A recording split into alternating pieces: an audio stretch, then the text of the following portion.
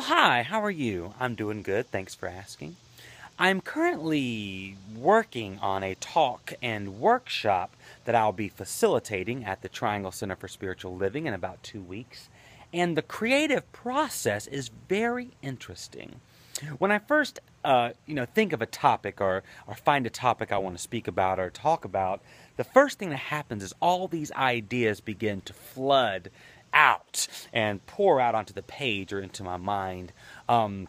Different ideas from the environment, from what I've experienced, from what I've read, just all kinds of ideas just sit there.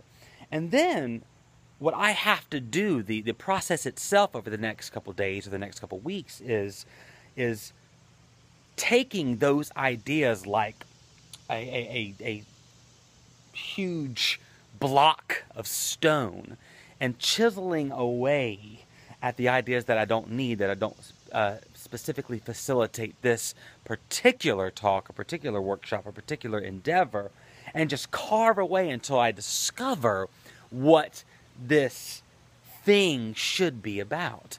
It's as if the ideas are already there. It's as if within this conglomeration of thoughts, there is the one thought, there is the one idea, there is the answer to this question which already exists within there. So the process is actually very interesting. It's a process of discovery. I am currently discovering what I should talk about. I'm currently discovering what we should experience together at this specific workshop. And I find that so much of our lives are about discovering. You know, when you're looking for an answer, when you're looking for a decision, when you're looking for an idea, when you're trying to decide something, the answer is already there. You have the information. You have your life's experience. You have everything you need.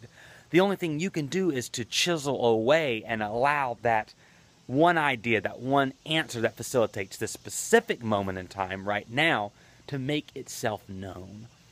Our entire lives are a creative process, are an unfolding, and everything we need is right here. We just have to discover it. We have to allow it to express itself.